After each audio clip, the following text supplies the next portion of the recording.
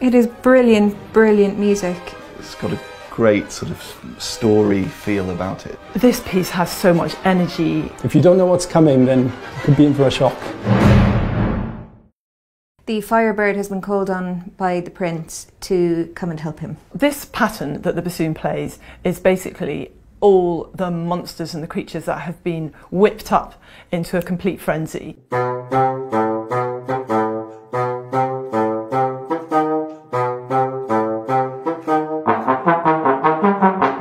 Everything that we play is syncopated, so it's off that the main beat is going dum dum dum, we're going dum dum dum dum, so it's all quite unsettled. Stravinsky uses very loud dynamics and very short notes as well, in the brass especially.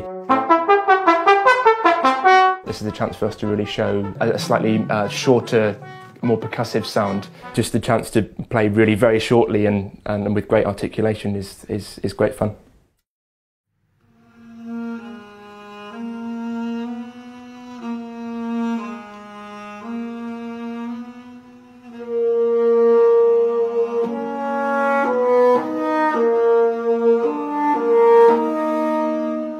Suddenly there's this incredibly tranquil section with a very gentle cradled sound in the strings just supporting around the same sort of register as the bassoon. In the berceuse, she has lulled him to sleep, and that is when Ivan can be led by the firebird to find the egg that holds Kashai's soul. The bassoon line is very vocal and it meanders around in quite a small area, like I suppose many lullabies do. It's quite chromatic in the way that it's written, because I think it's supposed to be magical. Then as the bassoon melody develops, the violas have more of a supportive role, melodically speaking, with more movement in the line, more expressive chromaticism than the ostinato chromaticism that was there before.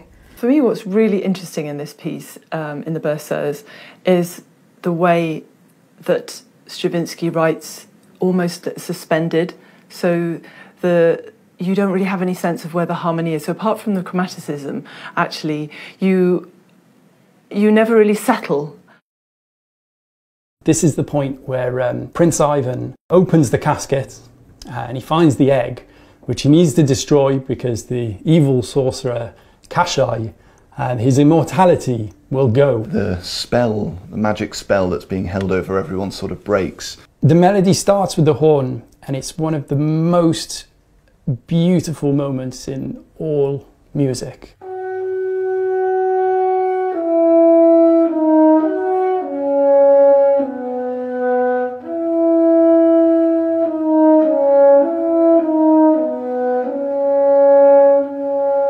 The melody that you first of all hear in the French horn, very plainly, very beautiful.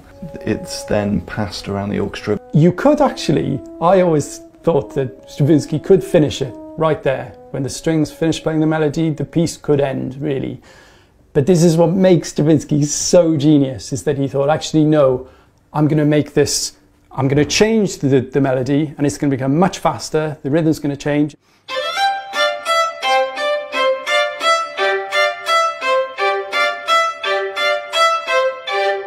This one melody that started with this one horn is spread throughout the orchestra, and you hear this incredible growth towards the amazing climax that everyone sort of associates with the Firebird.